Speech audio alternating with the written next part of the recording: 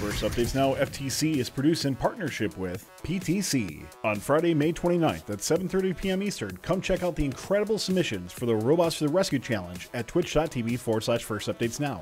PTC will be providing giveaways for both submitted robots and for those who watch live. Don't forget that you can register for Onshape for free and start designing right in your browser at onshape.com/education-plan. All right, caller number 4, 1, 2, 3, coming up from the bottom. That's going to be Jose. Is coming in for a chance to win trivia. Jose, are you willing to play some trivia? Yeah. All right.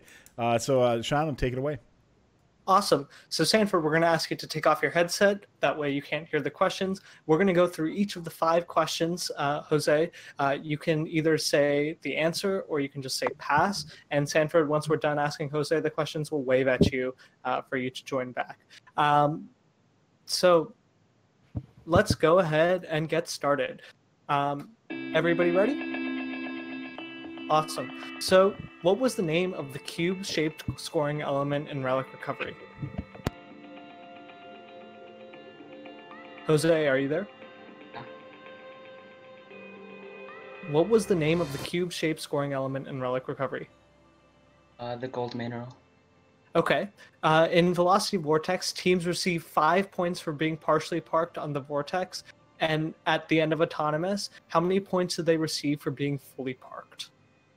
15. What was the last game where teams used the Samantha control system? Say that again? What was the last game where teams used the Samantha control system? I'm gonna say Velocity Vortex. How many different scoring zones were there in Rescue?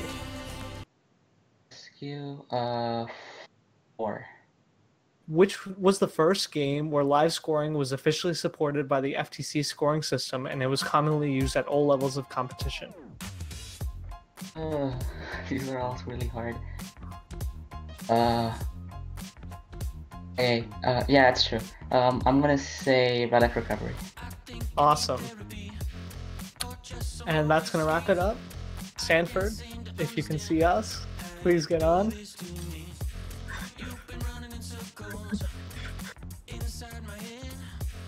There he goes. I think he saw us.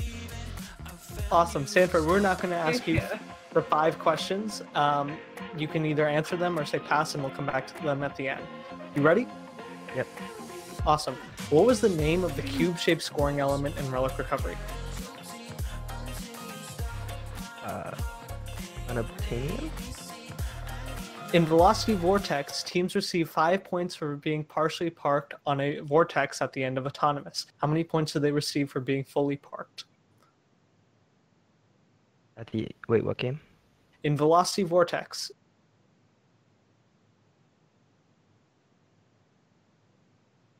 For parking on the center? 15? Parking on a vortex. 15. Okay. What game was the last game where teams used the Samantha control system?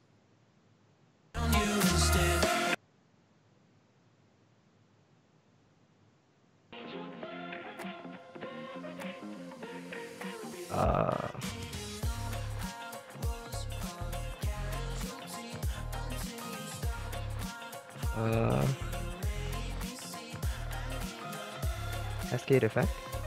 Okay. How many different scoring zones were there on the Rescue Mountain?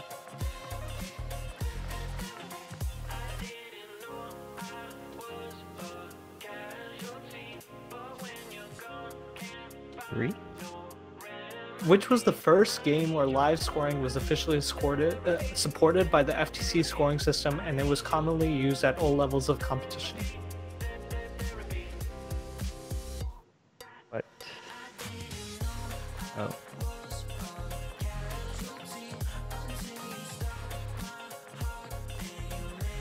Live scoring.